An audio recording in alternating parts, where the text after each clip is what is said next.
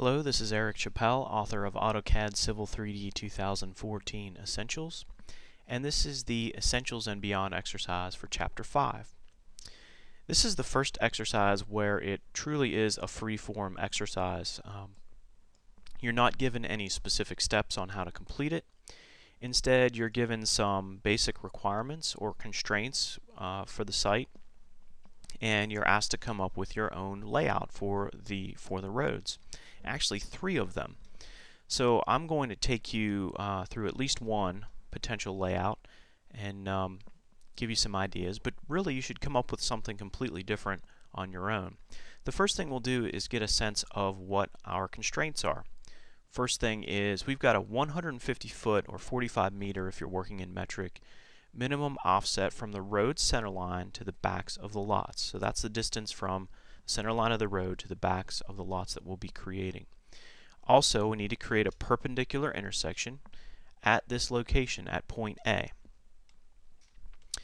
We also need to avoid this area here, which is the steep area. We're saying the land there is just too steep to build on. You couldn't, if you did build a house there, the yard wouldn't be usable because the property would be so steep. We also want to try to use uniform geometric properties whenever we can. 90-degree angles, parallel lines, maybe even some even distances. And also, we know that this property right here is going to remain the property of the farmer. So we don't have that available to subdivide and create lots in. So I'm going to kind of look at this 2 ways. In the first way, I'm going to establish my constraints and then draw within those constraints. And then the second way is going to be a little more freeform. So we know that we have a 150 foot offset from the road center line to the backs of the lot. So let's reverse engineer that. We know that our outer property line is the absolute backs of the lot. So I'm going to use the offset command with a 150 foot distance because I am working in an imperial drawing. And I'm just going to offset this outer line 150 feet. So now the idea is if I were to put an alignment through here, I could put lots on this side of the alignment and they would be the depth that they are supposed to be. Here we've got the steep area, and I'm imagining the road center line coming around here and this being the backs of the lots here. So I'm going to do the same thing, offset 150 feet from the edge of our steep slope area. Okay, so now I'm picturing the alignment coming around here to this location.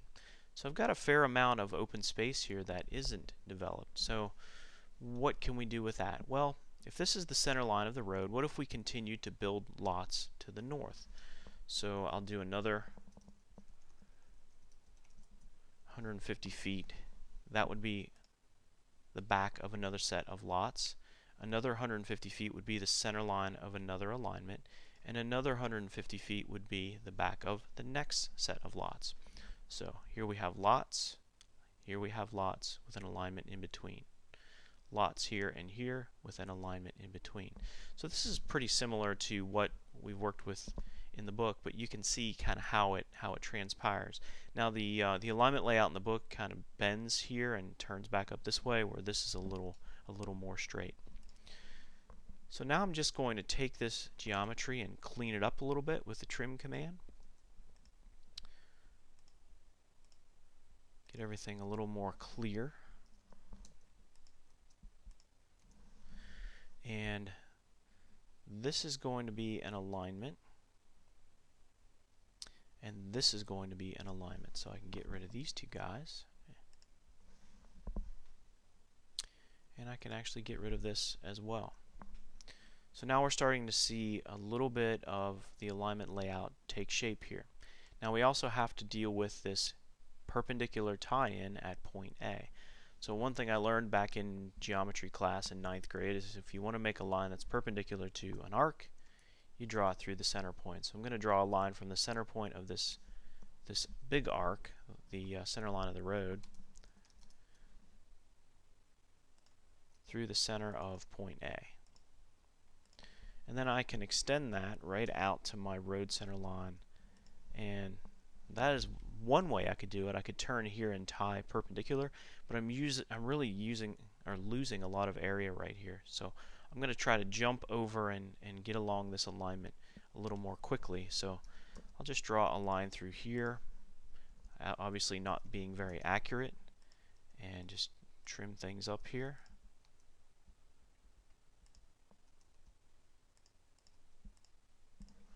And now I have something I can use kind of as a construction line as I draw my alignments.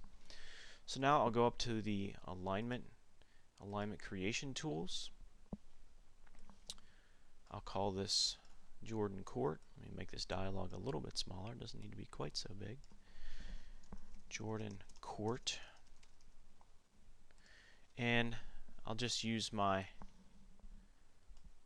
tangents with curves command to kind of trace over what I've got here. So turn on my O-snaps, in fact, to make this go a little quicker. And there's my Jordan Court alignment. We can adjust maybe the radius of this curve. I'll turn on my dynamic input so I can enter in the radius of the curve. Pretty nice feature. And then we have another alignment here that would be a new alignment. So I'll repeat the command alignment creation tools. This will be Madison Lane.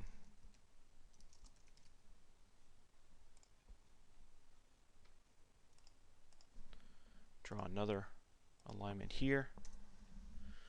And that's a good start. Now, mind you, that only took about 6 minutes to lay out. And in a real project, when you're back at your office doing a design for a client, you're going to want to spend more time on that and come up with something a little more sophisticated.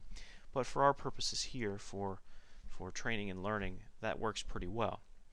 Now, I told you I would maybe look at a different approach, and what if we didn't do it in that order? What if we didn't establish our constraints first and just kind of took a look at some free-form alignment drawing? So I'm going to go into my alignment creation tools and start off with Jordan Court again.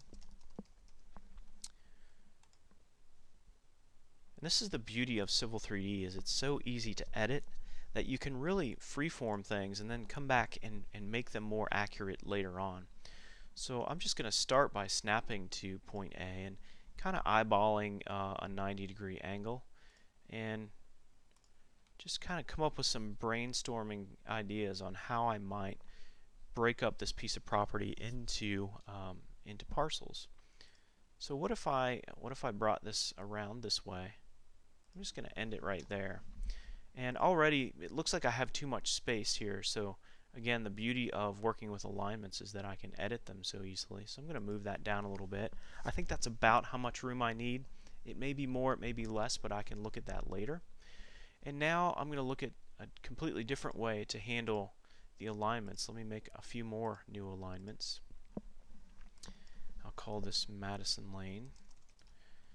And for Madison Lane,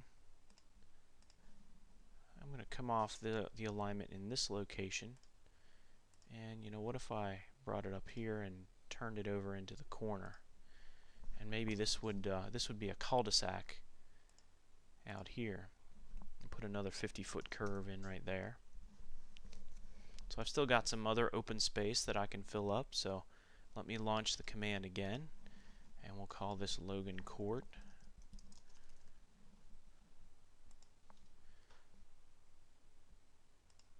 And what if we did something like this,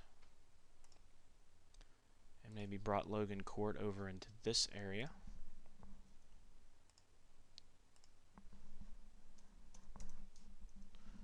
And you can see how quickly you can generate lots of different scenarios.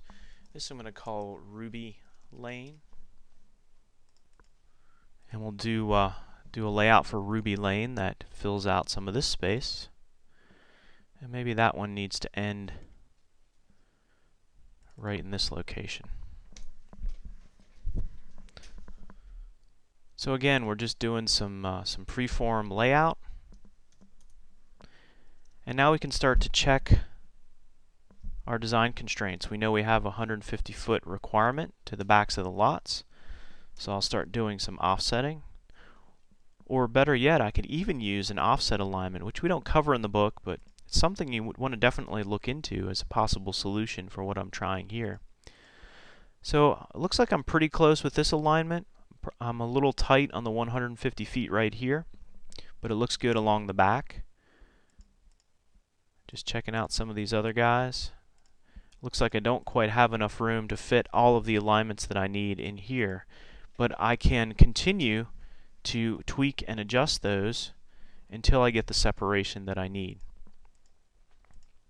Or I may decide, you know, maybe we should take this alignment away, move this one down a little bit.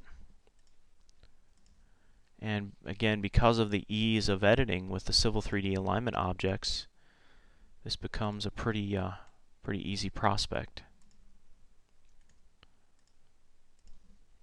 So without spending a whole lot of time being real specific about my layout and worrying about every exact dimension, I can come up with some ideas that are quick and maybe present 3 or 4 different ideas to my project manager or to the client that are rough sketches like this before I go any further with the design. So those are some ideas on how you can complete the Essentials and Beyond exercise for Chapter 5. Please be creative, try out lots of different things, come up with several alternate layouts, and take advantage of the fact that you can kind of freeform this exercise. That concludes the Essentials and Beyond exercise for Chapter 5.